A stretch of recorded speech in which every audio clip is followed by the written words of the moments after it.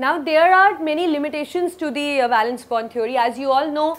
Like if some you can say some expert try to give certain kind of theories or something, there are many people who are sitting around just to criticize him. So likewise there are certain criticized points of the valence bond theory which were actually the limitations of this theory, and just look at the board that what were those points. So first is that it could not explain the magnetic character of the compounds.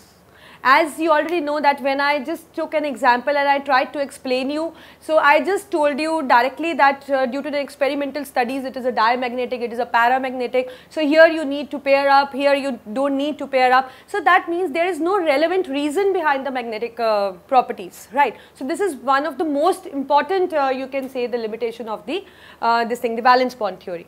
Second is that it could not explain the color of the coordinate compounds. As you all know that it is the characteristic property for the coordination compounds that they form, they show a certain kind of excitations due to energy gap. We did in the properties also. So it it doesn't focus on that because it is a main characteristic property, we cannot neglect it. So this theory should actually you can say that should explain something about the color of the compounds, but it doesn't. So it is again a limitation to this theory. Third is that it doesn't told us about the reaction rate and mechanism, that how fast or slow the reaction is going to take place. As we all know that the formation of coordination bond is actually a slow process. We all know in today's time. But this theory actually doesn't try to explain about the reaction rate or the mechanism. So again, this is a limitation to this theory. And you have seen that in certain cases when I took the examples, somewhere the rearrangement of electron was required, I was doing that, and somewhere I was just trying to tell you that just leave it as it is because it is diamagnetic or paramagnetic. So again there is no a definite kind of rule which can be followed in the all cases. So it is again a limitation. Now as I told you that it can make use of inner orbital complex or outer orbital complex, as the valence de Pauling actually tried to explain that by the use of the inner D or the outer D, the complex is going to classify into two categories, the inner or the outer, but still there is somehow something is lacking in the participation of the orbital. So again it is a limitation to it.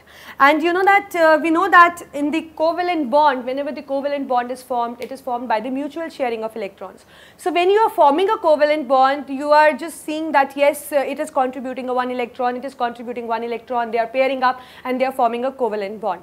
But this kind of thing you don't found in the after the formation actually. Likewise in the coordination compound, when the bond is formed, there is again the shared pair, but you cannot make it out that it is a covalent bond or a coordination bond after the formation. So there should be a certain kind of distinction that just by looking at the formula we should know that in this the coordinate bond is present or in this the covalent bond is present. That means there should be certain distinction, but there is no distinction. The Pauling actually told us that how we can distinguish between the covalent or the coordination compound. So these are the few major limitations actually which just led to the failure of this valence bond theory and gave rise to the crystal field theory. But still hats off to Pauling because he tried actually to explain many things. He made us familiar according to the inner orbital or the outer orbital complex or the shapes or the secondary valencies and the primary valencies by the Werner. But still because they possess certain kind of limitations, so we need to look for a different kind of theory, that is the modern theory, that is the most acceptable theory, that is the crystal field theory. So now we are going to start with that theory.